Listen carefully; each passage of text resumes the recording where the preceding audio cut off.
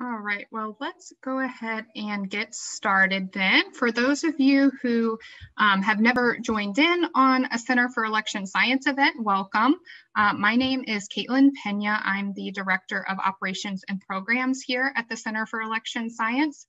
If you don't know us, we are a nonpartisan nonprofit, and we are focused on empowering voters with better voting methods to strengthen democracy. And the main voting method that we advocate for is called approval voting. We're not going to be talking about that today, but just to give you just a 30-second rundown, approval voting is a voting method that allows you to vote for all the candidates you like. Votes are tallied up and the candidate with the most votes wins. We just helped St. Louis become the second city in the US to use approval voting this past November. So that was a big, exciting win for us this year. And then we host lots of events like this where we talk about election and politics related issues. So we're really excited to have Dr. Christian Grose on with us today, and so happy that all of you could be here. So I'm going to introduce you to Dr. Grose. He is an associate professor of political science and public policy at the University of Southern California. He is the academic director of the USC Schwarzenegger Institute for State and Global Policy. He also directs USC's Fair Maps and Political Reform Lab, where researchers, students, and policy practitioners work together to generate new ideas to transform American democracy. Christian is also an expert in political reforms and voting rights, including top 2 primaries and the Independent Redistricting Commission. Of course, those are 2 topics that we're going to be talking about today. And we're going to be focusing on his research, which often uses field and survey experimental techniques to answer questions about public policy, political institutions, and elite behavior. Christian is the author of more than 30 articles and chapters about American politics, public policy, legislative politics, executive politics, race and ethnicity, and political representation. And his book, Congress in Black and White, won the Best Book on Race and Politics Award from the American Political Science Association. So we are very happy to have Christian here with us. And we also have, of course, our executive director of the Center for Election Science, Aaron Hamlin. He's also the co-founder of our organization. And so I am going to go ahead and hand it off to Aaron, but just as a quick overview, Aaron and Christian will be talking for probably about 45 minutes or so, and then we'll use the last 15 to 20 minutes for audience Q&A. Of course, if you have any specific questions throughout, feel free to stick them in the chat.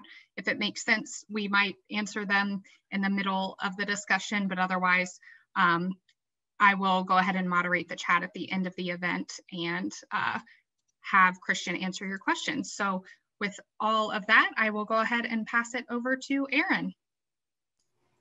Awesome. Thanks so much, Caitlin. And I'll go ahead and, so we're looking at 2 pieces of work that Christian worked on, one with the gerrymandering and the other looking at partisanship, comparing different types of primaries. And so maybe, Christian, if it's okay with you, if we start with the gerrymandering paper. Yeah, sure. That sounds great. And thanks for having me. Awesome. It's absolute pleasure talking with you. So I just put the link in there. And I find that with a lot of these types of projects, sometimes like there's like a backstory or interesting component of how you met some of the collaborators. Is anything going on with that here when you're looking at the political makeup of states and how that differs with how people voted? Yeah, that's a great question. Just for a little bit of background, which will help answer that question, like who are the collaborators on this particular project about gerrymandering? So, I mean, I'm the academic director of the Schwarzenegger Institute at USC. I'm also a professor.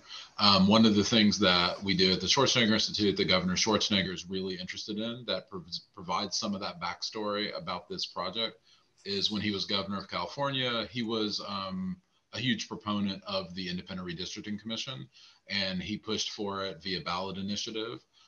Took a couple times to get it passed, but it was passed and went into implementation for the first time in 2012. And so part of this project is in the spirit of the Schwarzenegger Institute, where we focus on redistricting. So that's a little bit of the backstory. But the other backstory is that, and one part of my job is I'm the academic director of the USC Schwarzenegger Institute. The other part is I'm a professor.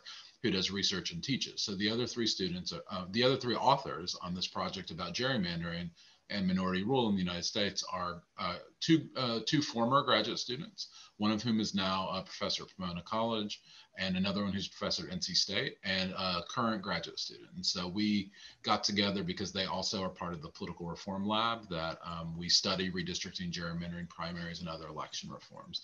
There's a little bit more backstory about one of the authors. It's pretty cool. Sarah Sadwani was a graduate student of mine at USC. We wrote about gerrymandering, and then in the interim, she became a professor, and she applied to be on the California Redistricting Commission. She made it through the initial process, and her number was randomly drawn to be selected, and she is now a redistricting commissioner on the California Redistricting Commission. So one of the authors of the study I'm talking about is actually currently on the California Redistricting Commission. Oh, that's awesome. And it sounds like you've really provided some excellent opportunities for your students too. So I'm sure they're very thankful for you. Yeah, I try to collaborate with students, definitely. Cool. So here with this article, and I find that this isn't at least quantified as explicitly as you do here. But before we go further, what we're really talking about here are false majorities. So maybe if you can, maybe just kind of go over that concept for folks. Yeah, sure. I mean, the idea of false majorities, or what we call minority rule in this study, is the idea that under redistricting plans, and just to make sure everyone's on the same page, most of you probably know what it is already, but redistricting is the process of redrawing lines that happens every 10 years after the census. And so the House districts in every state will be redrawn if there's more than one House member, and state legislative districts will be redrawn in every single state. That process is happening starting now for the 2022 elections. But we looked at the last cycle of redistricting and wanted to see where are states that have state legislatures that are one party, but the voters are nevertheless choosing another party. So for example, one of the best known ones is Wisconsin. Wisconsin, for the redistricting in 2012, the state legislature drew a map that was extremely gerrymandered. It was a partisan gerrymander. It favored the Republicans. When we did our study, and we were looking at 2018 data, the Democrats got a majority of the vote in Wisconsin, but got much larger proportion, or got much fewer proportion of the seats. Similarly, in North Carolina at the time, Virginia at the time had one party who got a majority of the votes, but nevertheless got less than 50% of the seats in the legislature. So we think these are like the extreme examples of partisan gerrymandering.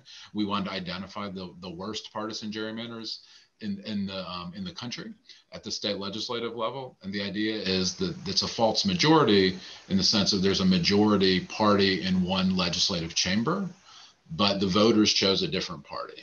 If you look at the aggregate statewide vote across the entire state. And that seems to be the most egregious problem when it comes to gerrymandering, the idea that you would have a majority of voters who favor one particular thing, but a majority of the legislature is actually coming from another party.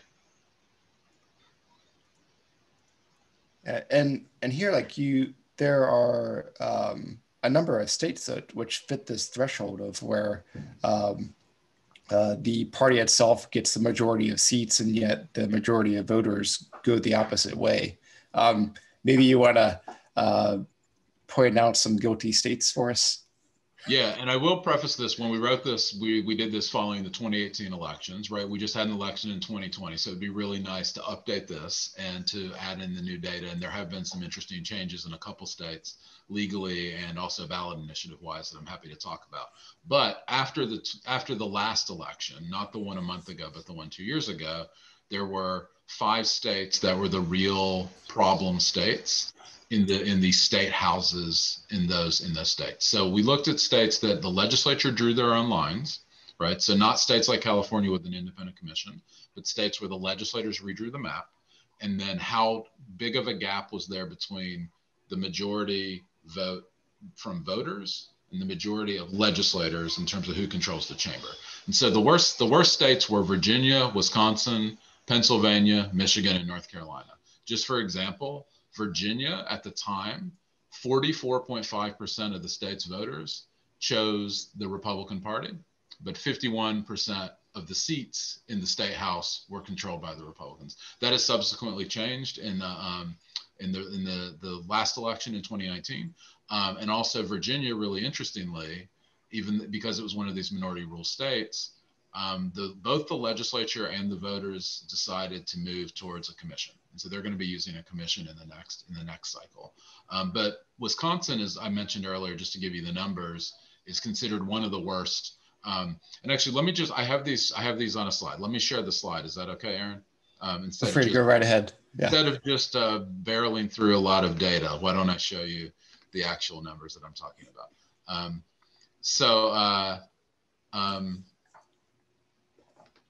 Here, this is state houses, so state legislatures, lower houses. I mentioned Virginia.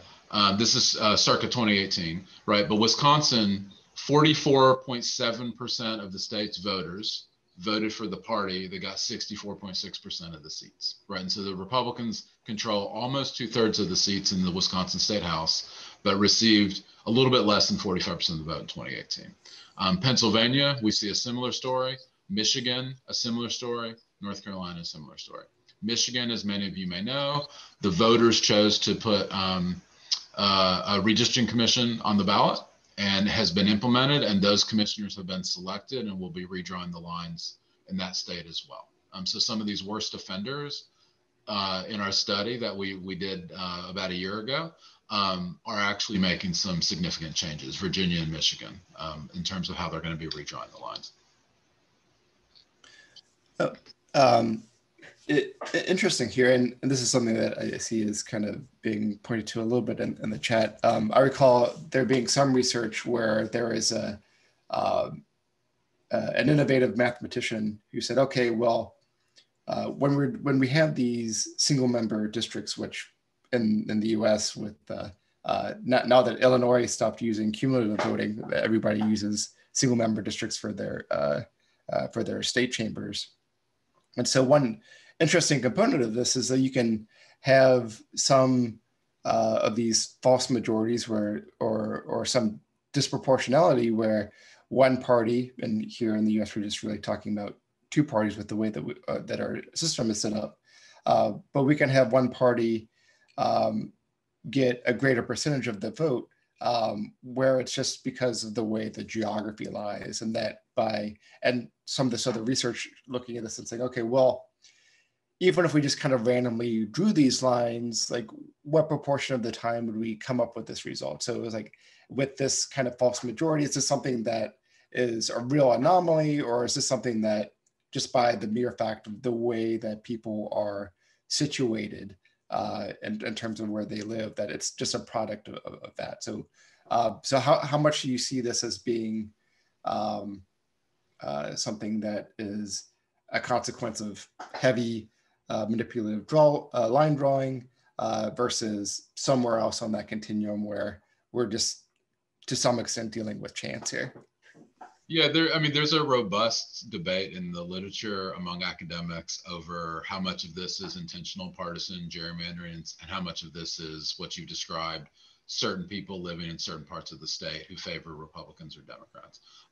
Where I come down is that, especially in these cases of the worst gerrymanders, which I should pronounce gerrymander. I'm seeing Joseph in the chat is saying the correct pronunciation is gerrymander, and that is right, but I don't always call it that out of habit. I call it gerrymandering.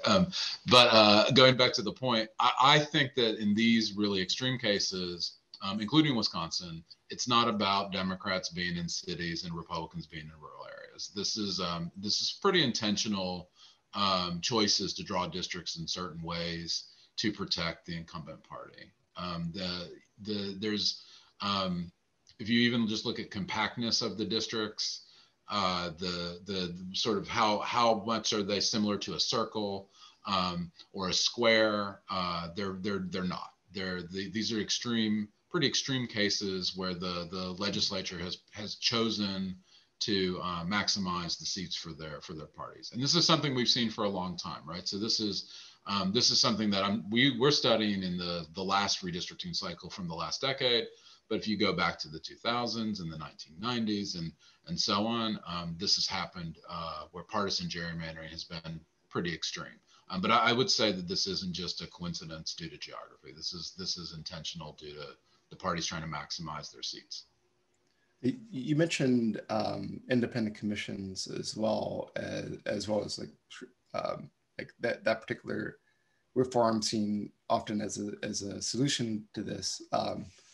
What do you think with, like, for instance, Canada has used independent commissions for its line drawing since 1964. And we've seen in 2 recent Canadian elections, the same kind of false majority occur at the national level. And so do you see that as, like, perhaps like, and not asking you to be an expert on Canadian That's what politics. I was about to say, Aaron. I'm gonna be like, as someone who's not an expert on Canadian politics, but before the call, you established that you were from North Carolina, which is clearly south of the border into Canada, and so I guess, like, asking how much of a solution do you see these independent commissions being in pushing this proportionality, and so, like compared to, like, other solutions, even perhaps ones that may not be as viable. Obviously, like, the purest solution would be like a proportional representation, but would require a lot of work to be able to allow that to happen. So I guess, like, how much of a solution do you see independent commissions being in terms of reducing these false majorities, when we see in other places when this independent commission solution is used, it doesn't always seem to pan out. So how useful do you see this being in terms of mitigating those effects? Yeah, I mean, I think part of it is, so I will pun on the Canadian part of the question. It's funny, I have a co-author that I write about redistricting with who is Canadian and also studies American redistricting. He'd be perfect for that question, but I'm not an ideal person on Canada. But in the United States, like, what's the difference between independent redistricting commissions and legislative drawn maps versus, say, something like proportional representation? Obviously, if you want proportionality between parties' votes among voters and seats in the legislature, proportional representation will be the one that will give you the closest to proportionality, right? Because that's drawn into the electoral system. You know, that's not something that is done in the United States, but that doesn't mean that it couldn't be in the future, right? But in terms of independent commissions to draw single member districts, which is what we have in California and several other states, versus legislative drawn maps, in our study, we looked at some of that. If you're interested, we have an appendix in the study that Aaron linked to. We have every single percent of vote in each state and the percentage of seats in each state. And so back in 2018, so what we found anecdotally, and what I'm doing in a separate project that I haven't published yet, is that commissions tend to be more responsive to swings in the electorate. So 2018 was a bit of a Democratic year across the country. And then in a state like California, a few of the seats were quite competitive and moved to the Democrats. This year, 2020, it was a bit of a split, and a couple of those seats went right back to Republicans, right? And we're quite competitive. So when the legislators don't draw the lines, it doesn't mean that you won't get shifts in partisan proportionality across elections, but it does mean you're more likely to have it go back and forth, right? So if you look at a legislative drawn map in 2012, almost the exact same proportion of seats for each party stick the entire decade. You look at commissions, it kind of bounces around because there's some competition that's naturally drawn in. And so I think the commission advantage versus a legislative drawn plan is the potential for a bit more sort of electoral volatility, right? There's a potential for competition. And then that has spillover effects to voters too, right? If you care about constituency service, I've written about this in my book. If your district is competitive in a single member district system, you're much more likely to reach out to voters to try to help them with things that are unrelated to public policy. So if somebody just needs help with constituency service, being in an uncompetitive district is not a good plan for getting help. Being in a competitive district is a good way to potentially be competitive. The other thing I'll mention about independent commissions, this research is not published yet, but I'm working with one of my grad students on public attitudes towards redistricting. And I think there's a component about redistricting commissions and legitimacy, right? So putting the PR question aside, proportional representation, but just thinking about commissions versus legislators drawing the line. We did an experiment where we just asked voters, what do you think about how the commission is drawn? We gave them facts about how the California commission is done. And then we gave some other people facts about how legislators draw lines. And then we asked them, how fair do you think this process is? Not about the outcomes of which party gets which seat, but what we found is you give them the fact, you explain legislators draw lines, voters rate it as less legitimate, they rate it as less fair. You tell them a commission draws the lines and they're randomly chosen who gets on the commission, which is what's done in Michigan. And there's a component of that in California. Voters actually rate that as more legitimate and more fair. So even regardless of the outcomes, there's a little bit of fairness evaluation from citizens on the commission side. One of the things in the article, it focuses a lot on the false majority aspect, but in some cases, like there's this concept, obviously the concept of filibuster, where a party that even if they have a majority, if they don't have over 60% to overrule a filibuster, they can still have a lot of sway, and so even in cases where it doesn't cause a false majority, say a particular party already has more than 50% of the vote. But do you see that also potentially being the case where they use their power to be able to draw the lines, to be able to gain even more power, to be able to go past that 60% threshold, to be able to keep a filibuster from happening? Yeah, I mean, there are other things besides the redistricting and the gerrymandering process that can make a difference for enhancing the power of a particular party or a particular coalition in the legislature, be that at the national level or at the state legislative level. I do think that even with filibusters in states that have filibusters or similar ways for minority parties to try to block minority parties in the legislature to try to block things. That's harder. That's something that is something that's definitely going to be used by legislators, right? Any rule that exists to help a particular block of legislators in a legislature will be used and will be used to their advantage.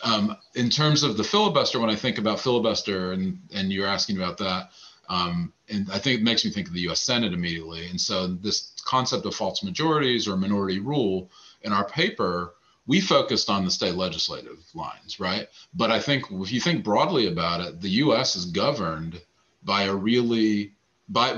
minority in most, a numerical minority of voters across most national institutions and some state institutions. So in our paper, when we were writing, 59 million people were represented by legislatures where the party that won control did not get the most votes in the state, right? That's a lot of people. And then at the national level, since 2000, for president, there have been 2 popular vote winners who did not win the Electoral College, right? It's another minority rule. In the U.S. Senate, where there is the filibuster, putting aside the filibuster rule for a second, because states vary in population so differently, the majority of voters do not vote for the majority of senators. And even if you only look at the, say, 60 senators that would be needed to stop a filibuster, even then, depending on who they are, a majority of voters have not chosen those 60 senators. So the entire U.S. Senate and sometimes the presidency is selected by people who are not the majority in terms of the vote in the country. And then at the U.S. House level, because of what we've already talked about with single member districts, there are some states that have really extreme gerrymanders where there's minority rule. And then there's, in a lot of other ones, there's more of a match between partisan outcomes in terms of the seats and the votes. But the sort of macro question about the filibuster, it's often considered, oh, that's a way for minorities to have more rights. But the Senate is already representing minorities by the fact that really small states have more power than big states. And the president is occasionally elected by less people than the other candidate got votes for. And then also in the U.S. House, some of the legislators are chosen by minorities as well. Numerical minorities. And so there's a lot of minority rule and false majorities sort of built into the existing U.S. national and state legislative systems. And there you're talking about the product of a floor effect with the way that U.S. Senate seats are allocated by state being it's always at least 2. So even those states that have a lower population automatically get those 2, creating a higher disproportionality compared to even say like the U.S. House, whereas the floor is 1 and not 2. Yeah, exactly, right. So like there's some really interesting work on this by Francis Lee, who's professor at Princeton, and Bruce Oppenheimer is professor at Vanderbilt. They look at this, and depending on the coalition, you can take U.S. senators and get to 60 votes really easily. And if you look at the voters who chose them, it's not nearly 50%. And part of that's California and New York and Texas and so on, and Florida have so many people and are represented by, just in those 4 states, only 8 people, right? And then you put in Wyoming and Idaho and so on, and they have equal numbers, but the voters themselves are represented less. And so what it means is there's a partisan component, right? So right now, Democrats are getting more votes in the Senate nationally than they are senators in terms of the seats. But it's also more about policy, right? There's more things that are agricultural or rural that maybe get a focus. There's less focus on urban and suburban interests because a lot of in the US Senate than if there was more population equity. So yeah, that's what I'm talking about. And I saw some other points in the chat about, so with an independent commission, you're talking about people being randomly selected to be able to serve on these commissions. And we also talked about PR. But in terms of also drawing these lines, there's also like an algorithmic approach as well. And so like, how do you see, and keeping in mind, like perhaps part of the benefits of having an independent commission is like, these folks can be aware of the communities, being able to try to keep some level of cohesiveness, like even if it doesn't say draw a pretty geometric shape, but still is able to bring those communities together. How do you see like an algorithmic approach, both I guess in terms of it doing the job well, but also being viable, as well as being like actually acceptable to people, should that be the case? Like, should it be implemented? Yeah, I mean, that's a good question. This comes up a lot, right? Because so much of redistricting is mapping and data. And so that immediately leads some people to thinking about algorithms. And some of the studies you've already talked about, Aaron, are about, randomly drawing 10,000 maps and seeing if the legislator drawn map is extremely different than what would have been done randomly.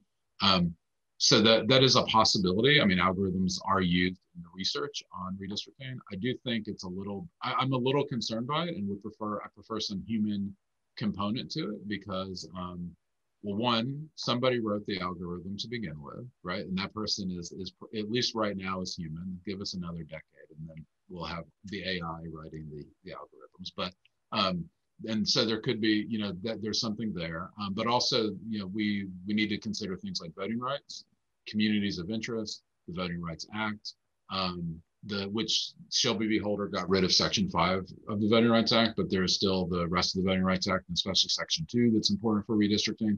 And then in general, there's a lot of things that are important, especially the commissions have tended to do, and some legislatures do too, is to go out into the community and say, you tell us what are the communities that matter. Where should the lines be drawn to not cut communities, and where should they be? And an algorithm can't pick all of that up. That sort of public interfacing with where communities may or may not be and where specific communities of interest may be. And algorithms also, given if we care about multiple dimensions, right?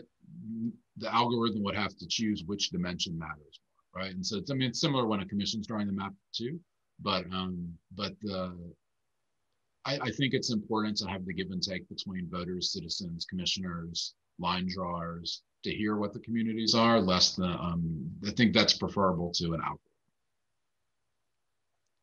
algorithm. So I want to make sure we get some time to the partisanship study with the top 2 as well. But before we transition over there, are there any other like fun points or highlights that you want to bring up about the gerrymandering and redistricting? Yeah, I mean, the last thing on redistricting that I think is really important for everybody to look at is the voting rights component of redistricting. This paper is about partisan gerrymandering and the lack of and minority rule in the legislature relative to the voters. But this will be our first redistricting cycle coming up right now, where states are redrawing their state legislative plans and their congressional plans. That is without Section 5 of the Voting Rights Act, which I just mentioned. Section 5 of the Voting Rights Act, many of you probably know, provided protections for minority voting rights in certain parts of the country, mostly the South, but a few other places like Arizona and Alaska, and a couple other places.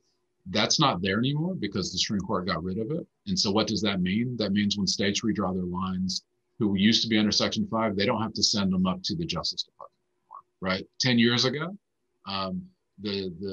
the state of North Carolina would have had to send their plan to the incoming Biden administration, if that was still in right now.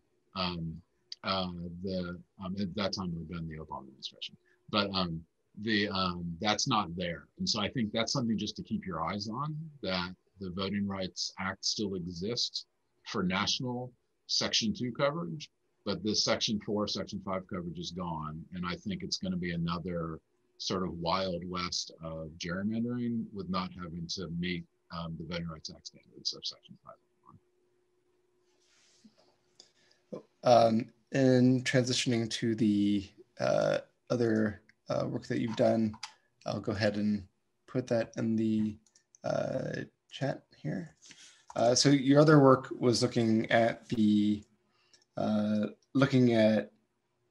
ideology and partisanship and the role that primaries play in affecting that, in particular open primaries with top two. So in a similar kind of flavor with what we did with the introduction to the other article, was there anything interesting about the way this article and this research group started with you? Yeah, I think for this article, so this is published in the Journal of Political Institutions and Political Economy. It came out earlier this year. The backstory is not quite as interesting, but probably because I just wrote it by myself. This is a topic that I'm interested in, and I've always been interested in political reform, and the Political Reform Lab focuses on a lot of these different topics: redistricting, gerrymandering, voting rights, primaries, other electoral reforms. And so this is one I've just been wanting to do, and I decided to write the paper. So a little bit less interesting backstory, Aaron. Yeah, so sometimes you just gotta go with it. Yeah, the advantage of being a tenured professor is you can write things that you think are interesting, and hopefully other people will also find them interesting. So here we're talking about the role that the primary plays in affecting partisanship. So we've got like two variables here. We've got in our social science world, we've got our independent variable and our dependent variable here, the dependent variable being partisanship. Now, but that's, so how, when you're measuring partisanship, like what does it look like when you measure that? And how do you tell, so one, there's measuring partisanship, but like, how do you tell if something is partisan in general, or like, are you measuring partisanship relative to the general population? So like, are you centering like partisanship? Like, how does that work when you're measuring that construct? Yeah, that's a really good question. So I'm going to just share my screen briefly for this article too, and to answer that. And so this is the title of the paper, but just to how do you measure ideology, right? The outcome or the dependent variable that I study in this article is how ideological the member of Congress is. I look at all members of Congress from 2002 to the present, and I want to see, are they really ideologically extreme or are they ideologically moderate? And so in this paper, I use an existing measure that's relatively common in political science called the nominate estimate. It was developed by Keith Poole and Howard Rosenthal. It's been extended by James Lowe, one of my colleagues at USC, and Jeff Lewis at UCLA, and several other scholars. And that looks at every single roll call vote in Congress that every member of Congress has taken, and it scales them left to right. It fixes them relative to one another, and it also fixes them relative to time, right? So you can track, is a member of Congress in the New York 22nd district to the left or to the right? of member of Congress from the 1st District in Illinois, right? And so it's basically scaling every roll call vote and then putting them on a -1 to +1 scale. And then in my paper, what I did is I just folded that scale and made an absolute value. And I have some other ways to measure it too, but the easiest way is 0 means you're very moderate, 1 means you're very extreme, and then everything in the middle. So 1 is extremely liberal or extremely conservative, and a 0 is very moderate. And then I just looked at primaries and how people elected in open primaries and top 2 primaries, are they more moderate or more extreme than closed primary legislators? And I found that closed primaries elect more extremist, and open primaries elect more moderates. Now, going into the scale that you're describing, so it sounds like your extremism is measured relative to other people who are elected. Do you what do you think about that relative to, like, so for in like the paper we just discussed, like we were talking about how the people who are elected don't necessarily represent the people who elect them, and so do you think that would play out like relative to like the voters themselves? So that is, do you think these people are on that same part of the scale relative to voters as they are to the other people in Congress?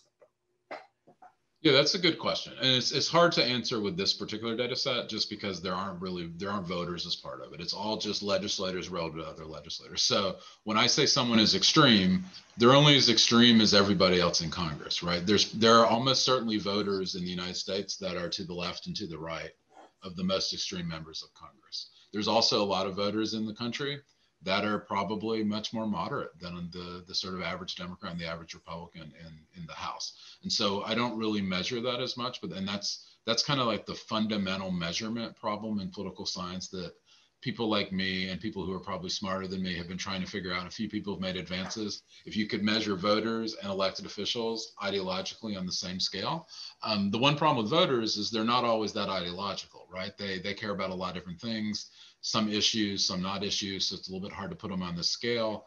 But elected officials, it's really easy to do because they take hundreds of votes every year and say, we know Maxine Waters from Los Angeles is more liberal than Dan Lipinski, former Democratic legislator from Illinois, right? Like that's just because they vote differently, and we can observe that they vote differently. And so with voters, it's a little bit harder. But I do think that the scale of -1 to 1 or 0 to 1, it's just an arbitrary number to try to capture congressional extremity. But there certainly could be people in the country that are more liberal than Maxine Waters and more conservative than Louis Gohmert in Texas, for example, right? I mean, or don't even, what I haven't talked about, don't even fit on the left-right scale, right? So we're measuring the left-right scale in these measures, and in my paper, I measured the left-right scale. It's also possible to have additional scales. The single-member district system used in Congress encourages one-dimensional voting most of the time, meaning a traditional left-right scale, right? Some of the electoral reforms that you've been talking about and that your center is interested in, approval voting, proportional representation that we discussed earlier, those would generally encourage multi-dimensional issues beyond the left-right scale, right? And so part of it, I'm measuring left-right scale in this paper, but it's also embedded in the electoral system of the United States. And when you say another dimension, you're referring to things like seeing like a Nolan chart where you get to see like multiple, like looking at like economic liberalism versus conservatism and like social conservatism versus social liberalism. Yeah, exactly. Like social issues versus economic issues, or thinking about it right now, a good example is AOC, Alexandria Ocasio-Cortez, actually shows up where she votes sometimes against the Democratic Party, and she's voting on some other dimension besides traditional left-right, or at least she is compared to everybody else in Congress, right? When she's one of the only people who's voting no. And so there's some other thing that's going on in explaining it, right? In like the 1950s and 60s, there was a traditional economic dimension or economic issue in Congress, and then there was another one that was mostly about race and civil rights. So there's some other issue besides sort of traditional economic left-right conservatism. And in this paper, I'm measuring that traditional left-right dimension.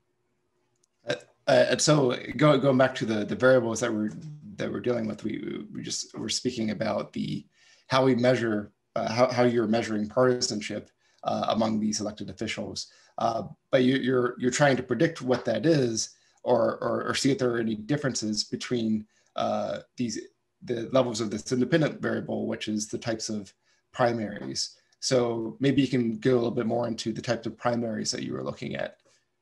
Yeah, definitely. I mean, and this is of interest. I mean, for those of you who worked on the St. Louis campaign with there, I mean, there was a form of open primaries with approval voting, right? And so some of you may know this very well, but let me define it for everybody. So I really look at three different types of primaries, and I define them pretty specifically as closed primaries, open primaries, and top two primaries.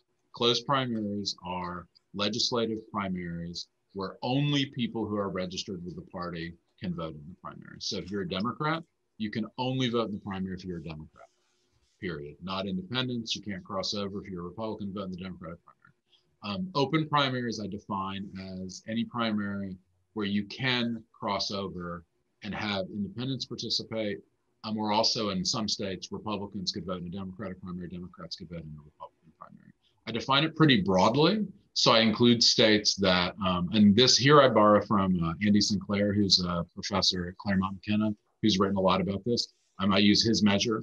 I define open primaries broadly as states that make it easy to vote in any primary you choose. So you might be registered a Democrat 1 year, but then you show up on election day, and if the state has same-day registration, you can change your party on the spot while you're voting in the ballot, in the voting booth. And so that I count as an open primary, in addition to ones where you can just kind of go back and forth wherever you want. And then the last one I look at is the top two primary, which is used in California and Washington, and then a variant of that is used in Louisiana. And that's where there's no separate primary. There's no Republican and Democratic primary or some other party primary. Everybody runs in round one. And then in round two, two people advance. And then in round two, it's the general election. And that could be two Democrats against each other. Could be two Republicans against each other. Could be a Democrat versus a Green Party candidate. Whoever gets the most votes in round one advances to round two. And in that case, everybody gets to vote in both rounds. And I think critically, there's a lot of seats where there's no partisan queue on the ballot. And that's what I argue in the paper, that top two primaries yield more moderate legislators compared to closed primaries, in part due to the fact that Democrats can run against Democrats and Republicans can run against Republicans. So if you're a Republican in California and you live in Los Angeles or San Francisco, most of the time in the general election, you're probably choosing between two Democrats or between a Democrat and a Green Party, right? That's what the general elections look like.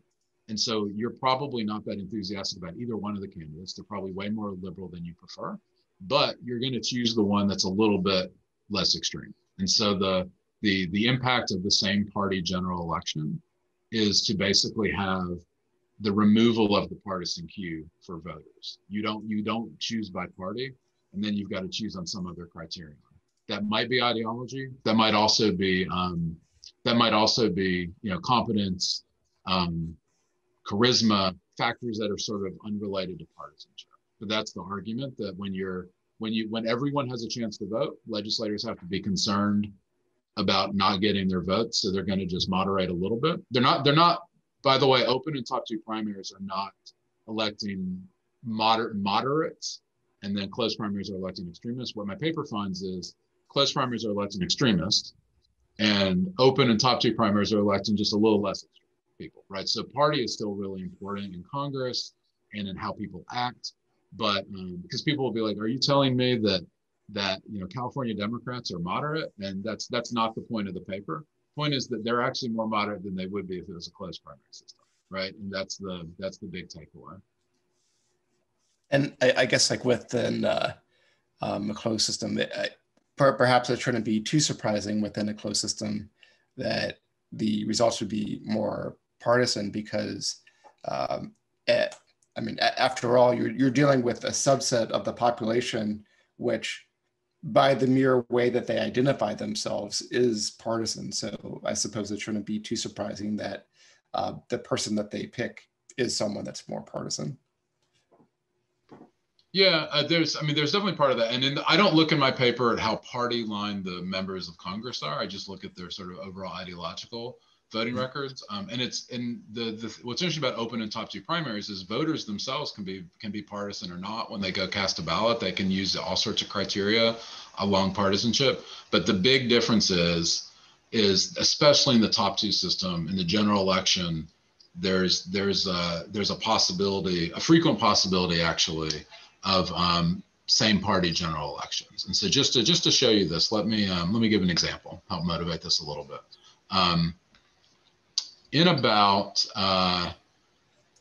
This is just in California, but under the top two primary system since 2012, about 1/4 of the legislative districts in the state at least once have had a same party general election, right? And so that means that even in a safe year, where an elected legislator might be able to kind of vote party line and then just hope to get the majority of the same party's voters in the district, there's always a threat in the next election or the following election that their general election might be somebody of the same party. And so then the voters won't be able to just say, well, I'm gonna pick a D or I'm gonna pick an R. They'll have to evaluate them on some other criterion. And just an example of what the findings are in the paper, I'm comparing California to New York for people who are familiar with these members of Congress.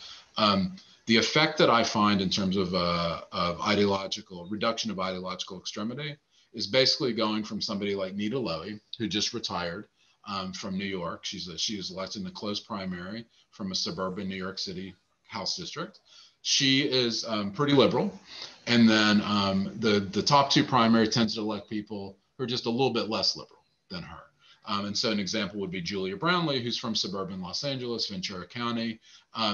That's the difference, about a 10 percentage point difference in moderation. And most people wouldn't call Julia Brownley a moderate, right? She's pretty liberal on most issues, but Nita Lowey is more liberal than her. And so this is the sort of get a sense of, do both of them vote party line like you're asking, and both of these are pretty partisan Democrats, but Brownley is less frequently voting as extremely as somebody like Lowey. And this is the general effect that I'm finding in the paper. So would one way to be, to summarize it, and correct me where I'm off here, that the open and top two systems are significantly different than the closed system, but the open and top two systems between themselves are not significantly different between each other? Generally, so the closed system is very different than the open and top two in terms of the outcomes. So they are more extreme among closed. The top two is slightly, if you look at the point estimates of what I estimated, it leads to a little bit more moderate legislators than open primaries do, but the difference is much smaller, as you're indicating, between the open and the top two systems. So I don't know if you have a good picture to summarize the differences. So like if you had, say, like 0 as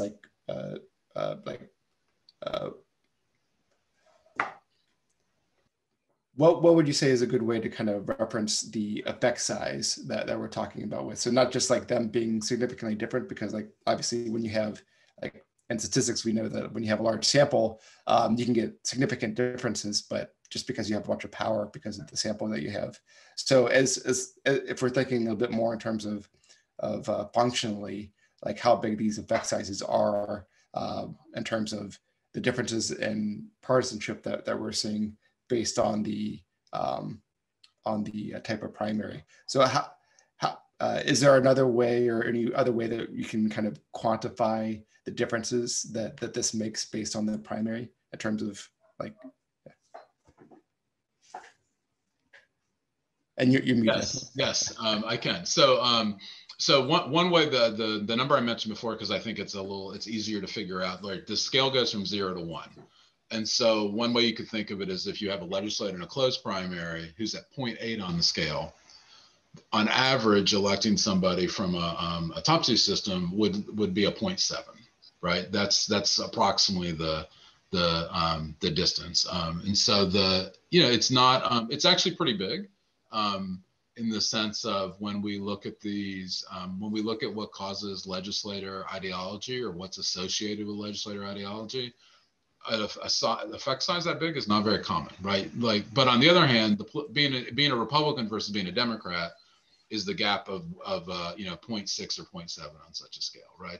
Or the -1 to 1 scale could be even bigger. So there are certain things that are much bigger than the primary system, but the electoral system is definitely having an impact here. The primary system is making a difference. And, for people at the Center for Election Science who care about approval voting and really pushing the envelope on new systems, the takeaway of this is that, this is, I would say the open primary versus the closed primary system is a relatively small change, right? This is not a dramatic electoral system change. It's about who's allowed to vote in the first round. And then the top two case, it's a little bit more radical because of the same party in the general election being able to compete. But that moves things from, 0.8 to 0.7, right? So a bigger electoral system change that would be something that kind of is sort of out of the box compared to what we do at the national level, like approval voting or something. I haven't estimated this, so I'm just speculating, would probably be a potentially larger scale. But I think the primaries, it shows that they're pretty meaningful. The change is pretty meaningful in terms of electing more moderate members or less extreme members. Even under the system in which parties are really important nationally, there's all sorts of reasons that people vote extremely or moderately in Congress, but they are moving people just a little bit to the middle. I think that's one of the fun things about empirical questions is that you can hypothesize and measure them. So I hope we present some opportunities for you to hypothesize and measure against other voting methods as well. Are there any other? Aaron, on that point, one thing I love is the idea that. So I think it's really cool what happened in St. Louis. Just even for empirical reasons. Now we're going to be able to go study this in a really large city and see what happened. And so, like, kudos to everyone who was able to make that happen. But now we've got a new system that we can go find out exactly how it's going to work in real life that we know about in theory, and a lot. So, yeah, I think a lot of the academics are swooning a bit. But for this particular article, before we move on to questions, are there any other takeaways or anything else that you'd like to see us get from this article that you did? Yeah, I think it just shows that changing electoral systems in general, like putting aside the part about the primaries, is pretty important. And members of Congress know exactly what system they're elected in. And it's less about voters changing their behavior, and it's more about the elected officials changing their behavior. If elected officials are concerned that the system is going to change or the system has changed, elected officials will update and change their own behavior in office. Cool. Well, Kaylin, I'll leave it to you if you want to start to point out some of the questions for Christian to answer. Sure. And Christian, I want to be respectful of your time. There was so much good stuff to dig into with those papers that it took us a little while to get to the Q&A. How long do you have? Yeah, I have some time, so I can stick around as long as people want to. Okay, gotcha. All right, well, let me get to some of these questions. And some of these may have been answered in the midst of the conversation. I may not have caught it. So we can do a quick recap if so. So first we've got a question from David. He asks, how can North Carolina end gerrymandering when we don't even have ballot initiatives? The legislative majority isn't going to act because the current situation benefits them. Yeah, that's exactly right. I mean, North Carolina is my home state, and it's probably why I got interested in redistricting a long time ago. In a state like North Carolina or other states, 60% of states don't have ballot initiatives. If I'm doing the math right in my head, that's an estimate. I'm not 100% sure of that. But a lot of states don't have ballot initiatives. So how do you make changes when legislators have an interest in drawing maps to help them get elected and help their party? There's really two strategies. Is one, elect new legislators. That's really difficult because the legislators, there's one thing that legislators definitely care about, and it's their own seats, right? So it's a hard strategy. It's not impossible, right? So if you look at Virginia did pass through its legislature a change to its constitution. It had to be passed by two different legislatures, and also the voters to get changed. And Virginia is going to be implementing a commission. I think where it's most likely to occur are in states that used to be dominant one party and are moving in another direction, right? So if you look at a state like Virginia, the Republicans were dominant in the state for a long time, controlled the legislative chambers until 2018. And so the Democrats favored reform, and then enough Republicans potentially were in favor of reform too to get it passed. Then the Democrats took over the chambers. And suddenly some Democrats, when they were in charge, were like, I don't know about this gerrymandering reform. And the Republicans were like, oh, maybe gerrymandering reform isn't so bad, as they're seeing themselves go from a majority party to minority party. And it was passed then with some Democrats and some Republicans, right? So I think a state that's gone from one party to another may be the best shot. Now, North Carolina is not that kind of state, right? So and North Carolina has a history of partisan gerrymandering for most of the time that redistricting has existed in US history. And so I think it's harder, right? And then of course the other strategy is litigation and using the courts, right? So this did happen in North Carolina at the state level, right? A case was taken to the state, and you can sue on a number of grounds, but especially depending on state law. You know, of course, federal law after Ruscio v. Common Cause last year, this said there's no national prohibition of partisan gerrymandering, but some states, including North Carolina, could have some constitutional provisions that are related to that. Yeah, I'll leave it at that. I have another idea too, but that's I think that's the best bet. But I do have one other thought. It is tough for those states that don't have ballot initiatives. It leaves you with less power and less direct ways to make that change, but it can be done. It's just a lot more difficult. But your comment about Virginia leads me into another question here. So Mary is from Virginia, and she asks, do you think that Virginia's new redistricting commission, being a hybrid of half legislators and half citizen commissioners, will likely do as well as truly independent redistricting commissions that are dominated by citizen members? Some of us in Virginia are concerned that we'll have more of the same rather than true reform. Yeah, I mean, that's a good question. And there is a lot, we haven't talked about it, but there's a ton of variation in how commissions are done, right? They go from everything from like the California model and the Michigan model, truly independent, random draws for who gets on, interviews in the case of California from the Bureau of Audits, where they're interviewed by a Republican, a Democrat, and independent, all the way to there's certain commissions that are called politician commissions that are really basically like the legislators choose, or in some cases appoint themselves to be on the commission. And so I think we just have less empirical knowledge about these sort of hybrid commissions that'll have some citizens and some legislators. It's very possible the legislators will kind of have a lot of influence because they're a little bit more knowledgeable and friendly. I do think it depends on who the citizens are that are chosen. I think that matters a lot, right? So, I mean, one thing I like about the California independent model is that the commissioners go through, before there's a random draw for the final choices, there's an extensive process considering, you know, competence, qualities, ability to work with people of other parties, diversity, voting rights knowledge, a lot of different criteria where you get good people in the final pool, and then there's a random draw. And then after the random draw in California, they pick 6 more people based on like all of those criteria again. And so I do think the type of citizens chosen help. And, you know, I think it just remains to be seen what will happen in Virginia. We'll have to watch them closely and see how it goes. All right, question from Nasim, who I know had to hop out, but he's got an interesting question. How do you measure and compare districting methods, and what would you measure to compare them to a pure multi-member proportional district? Yeah, that's a really good question. I mean, I would approach that several ways, right? So there's just, when you're comparing redistricting methods and then electoral systems in general, just what are the criteria that you want? And the one big takeaway is, theoretically and empirically, you can never have all the things that you would want in good governance and outcomes and in electoral systems. Just every electoral system cannot deliver every single dimension of important criteria. But having said that, right, if you value partisan match, right? So what we've been talking about, minority rule or not, right? That's a pretty straightforward measure of the percentage of the seats and the percentage of the votes, and then the responsiveness along the line of what percentage of voters choose the Democrats and the Republicans or some other party, and what are the seats that go to that party.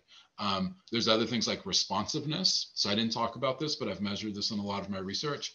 How do legislators and other elected officials reach out to voters? So putting aside ideology, putting aside party, what do they do in office? Do they help their citizens? Do they respond to their constituents, or do they ignore them, right? Are they so safe that they don't have to bother with serving constituents? So that's another metric. Other metrics that are really important, I think, are voting rights and fairness in communities of interest. And I think that's something that we've done a lot of with redistricting, but we've done less when looking at multi-member districting and multi-member systems and other electoral systems.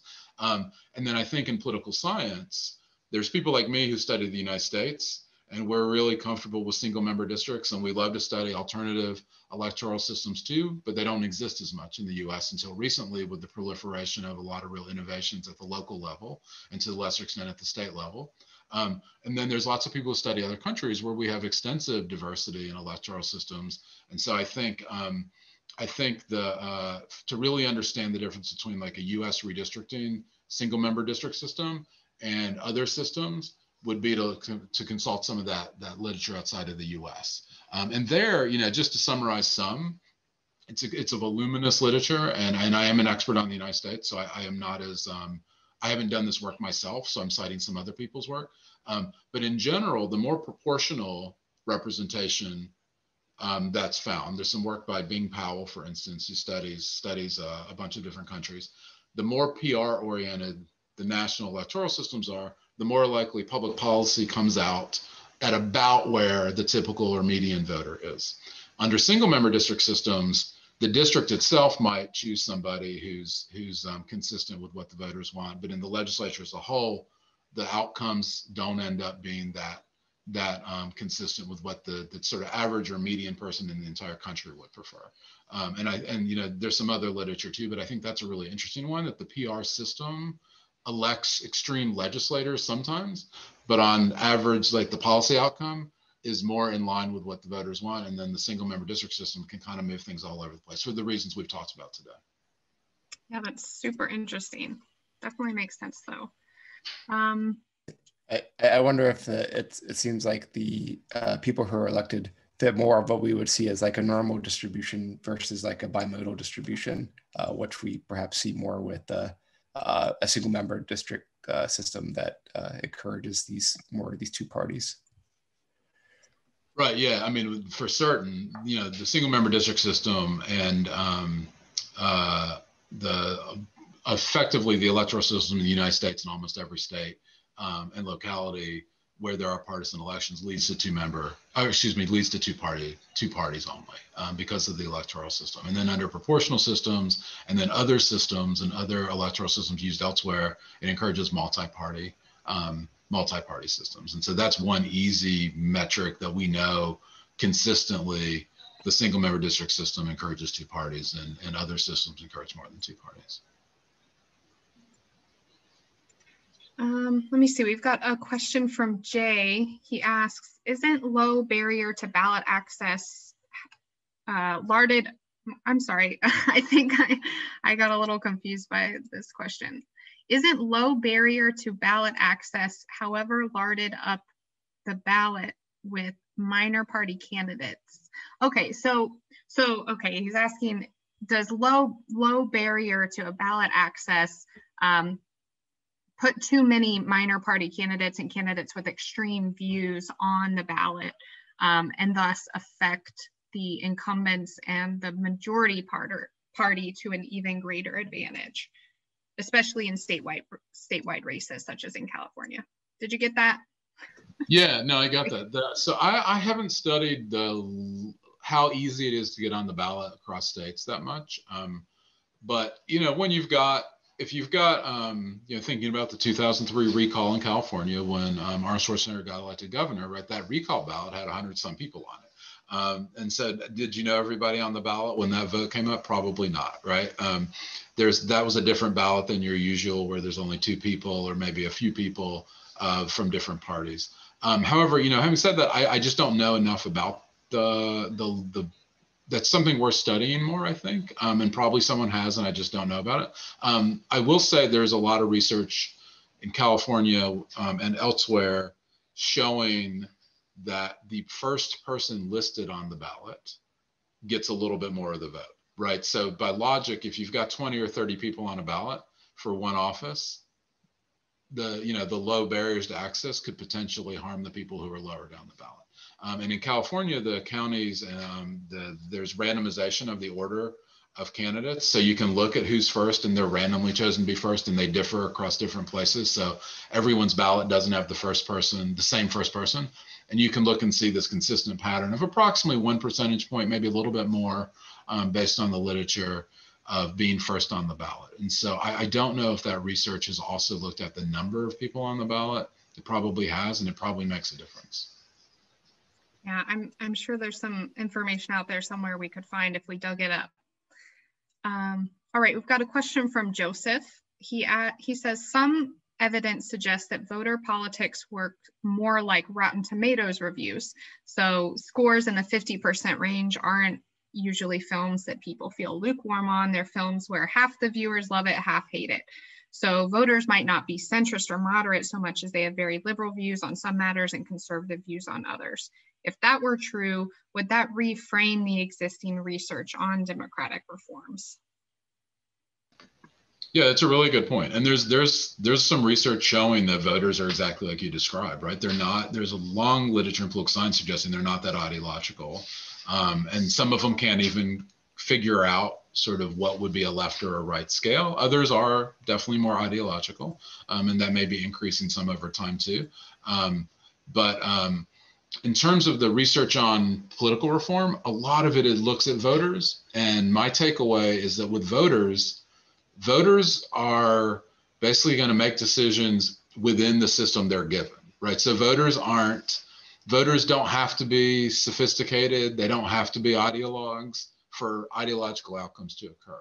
The people who are sophisticated are the candidates running and the people who win, right? And so they know the system they're running in, and they know that the system will encourage or discourage extremity one way or the other. The voters are making choices that may or may not be sophisticated. So if you think about the top 2 primary example, you've got a voter who's not particularly ideological, but they're very strong identified with the Democratic Party. There's a Democrat and a Republican on the ballot. They vote for the Democrat. It's a really easy choice. They don't have to think about it very hard, and they're probably going to be relatively happy with some of the choices that person makes, right? But then if you've got a general election where it's a Democrat versus a Democrat or a Republican versus a Republican, they can't use that easy decision. So they have to do something else. They don't have to become an ideologue to figure out that someone's moderate. They then have to just evaluate, well, here's these 2 people. I can't decide on party anymore. Does this person seem more competent? Does this person seem like they're speaking to me, right? Does this person seem like they're off in left or right field, right? So there's sort of cues that are still used potentially by unsophisticated voters that can lead to less extreme candidates and elected officials. I'm a big proponent of, but most electoral system changes will change the elites, the candidates and the elected officials, because they're paying attention to every single possibility of what could happen under a different system. The voters don't have to change that much. They just have to choose within the choices in the system that's presented to them. And so it is not out of the question to have non-ideological voters, even voters that are busy and not particularly sophisticated, but a system change that could an electoral system change that will lead to different types of people getting elected. A really interesting comment. I wouldn't have thought about that, because a lot of times when we are talking about voting methods, we focus on the voter and how it will affect them. But it's a good point that even if it doesn't change the voters' behavior, it still is going to have an effect on the candidates and the electeds. And that also kind of goes into this next question. And I think you answered it a little bit earlier, but Susan says Texas has open primaries and we still seem to end up with extremely partisan candidates. Of course, we are also pretty heavily gerrymandered. Have you looked at how ranked choice voting, and I'm going to insert approval voting, impacts ideological extremism? Yeah, so I mean, in Texas, I do think the gerrymandering is a big issue there, right? And so I think a lot of what's going on with some of the elected officials is due to gerrymandering in the state. Though also Texas is a state where, you know, it depends on where and what districts, right, in terms of the level of extremity.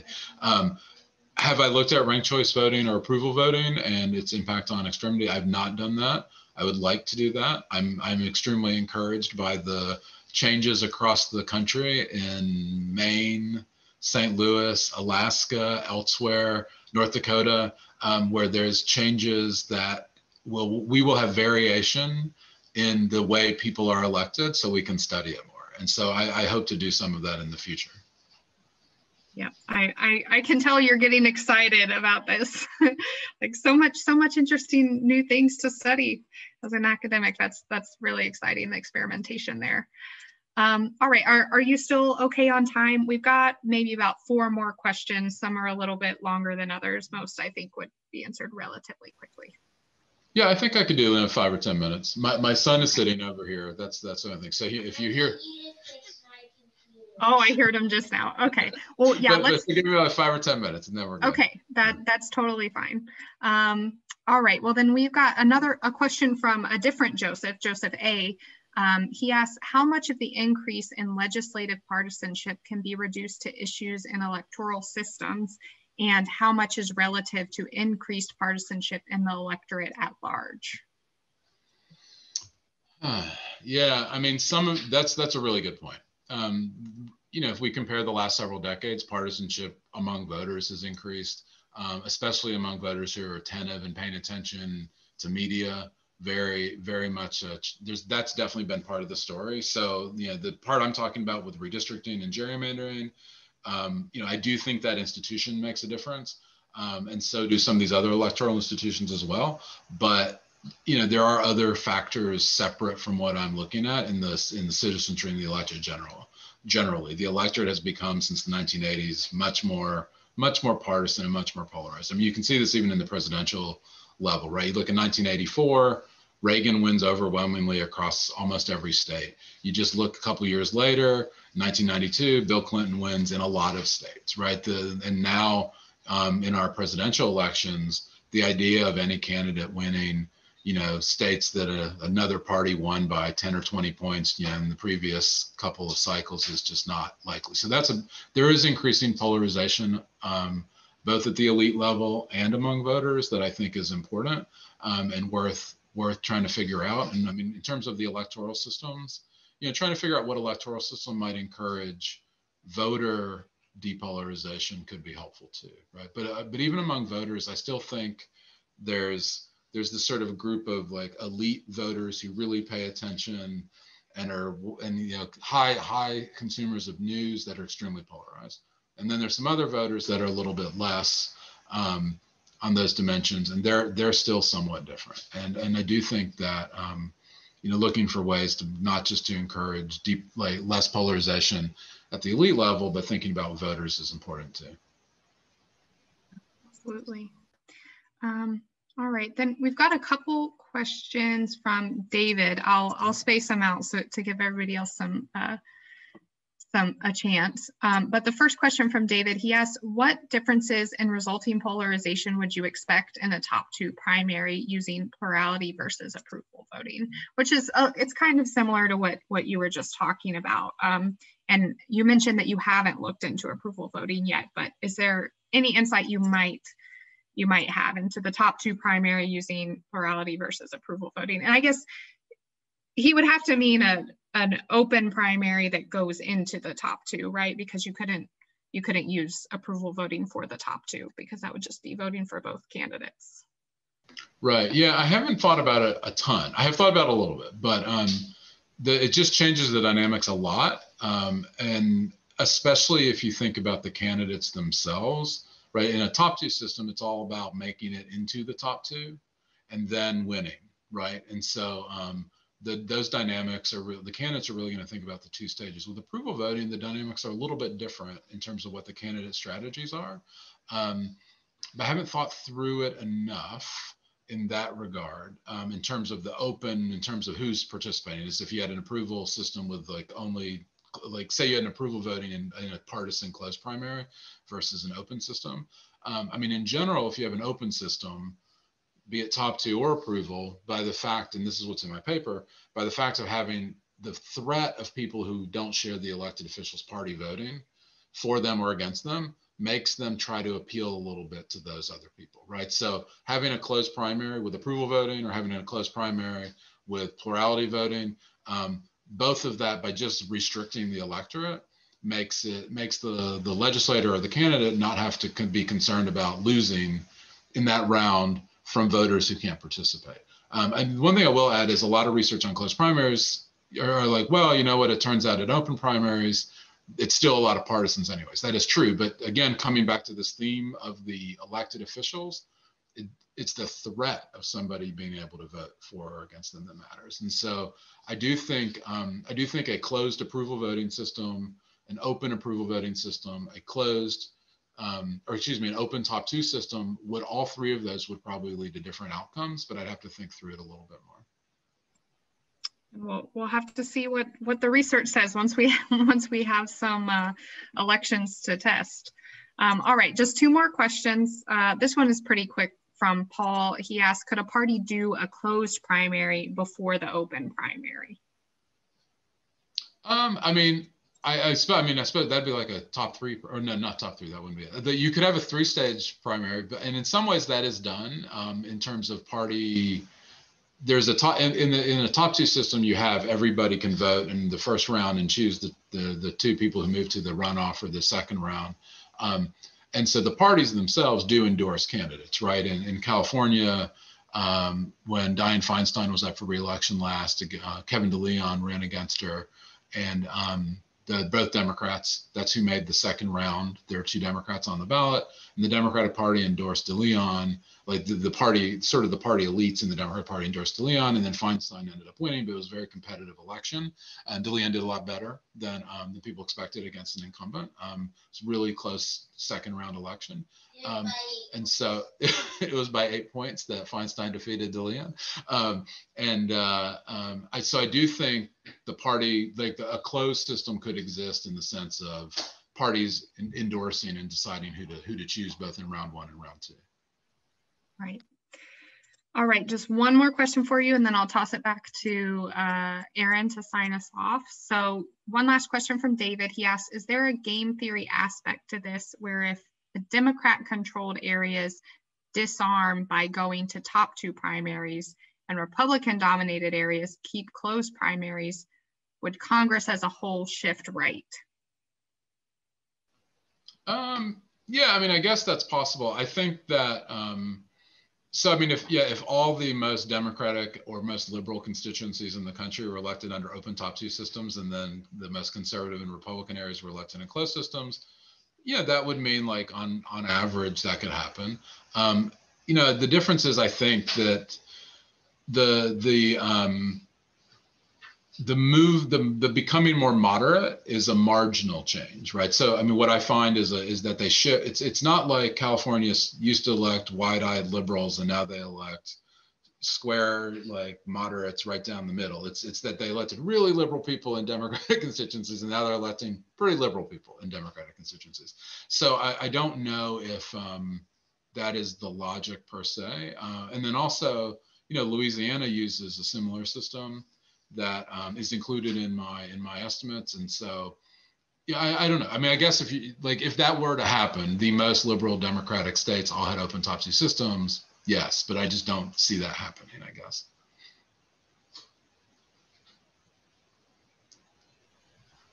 Thanks so much for answering all those questions. I know it was a lot. And I will pass it back to Aaron. Thank you, Caitlin, for going through these questions and for doing a lot of this organization and having this event kick off successfully. Christian, thank you so much for joining us. It is a real pleasure getting to nerd out with you and to share your wisdom with all of our supporters. See, put his email there for anyone that has any questions. And I was also just about to plug it there for Twitter as well. So if you are interested in more of the work that Christian and the Schwarzenegger Institute are doing, you can find that here. And I'll give you a direct link to Christian's Twitter, so you can follow all the other cool work that he's doing. And if you would like to see more events like this, as well as more places like St. Louis, we would encourage you to donate. And as a little perk, if you happen to not itemize this year under the CARES Act, you can, if you make a cash donation to a nonprofit, it's a $300 above the line deduction, which is kind of unusual for tax purposes. Otherwise, we really encourage you to support our work so you can see more events like this and be able to see approval voting and in new cities and states. That way, Christian has more opportunities to nerd out and do more analysis. So again, thank you all for joining us, and thank you especially, Christian. Yeah, thank you. Thanks, everyone. And I will say, just if you're interested, the Schwarzenegger Institute in general is really concerned about these issues. So, do check out our website and follow us on Twitter. I'll also put the Schwarzenegger Institute's Twitter handle in the chat. So thanks, everybody.